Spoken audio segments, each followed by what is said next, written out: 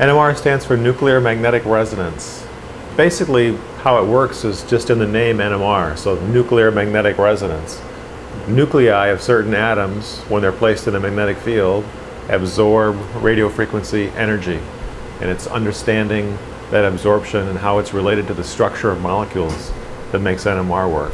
Cornerstone of analysis is the nuclear magnetic resonance spectroscopy. What the NMR is capable of doing is telling you the kind of environment that protons or hydrogen atoms have in a molecule. And if you can read the code, you can tell a lot about the structure of a molecule. We can do simple molecules, and that's what our organic people use. And you can do complex molecules, and that's what our biochemists use. Students that prepare samples in their organic chemistry lab or in biochemistry class or in their research here put them into an NMR tube which goes into the center of that magnet, and that's where the magnetic field is very homogeneous and allows one to study the interactions of the radio frequency waves with their sample of interest.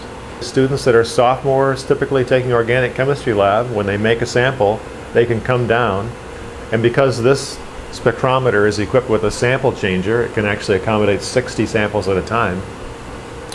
The student can come down, put their sample into the sample queue, and go over to the computer and just type in what experiments they want it to run, and it'll run that, and then send the data back up to the organic chemistry lab so they can look at it on the computers up there. So they can come down with and using just a very minimal amount of interaction, collect their data. The NMR is a large magnet, so if you look behind me you can see that there's warning signs that say high magnetic field. There's a carpet on the floor mentioning that it's a high magnetic field. And so if you're someone that has a pacemaker or a metal implant, you need to stay outside of the room, and there's signs on the door to keep you away from that.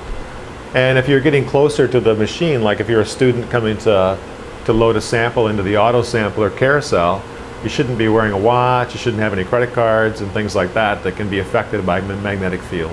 There's also a special ventilating system just in case there's what we call a quench, and all of the cryogens, we have liquid nitrogen and liquid helium cooling down the magnet.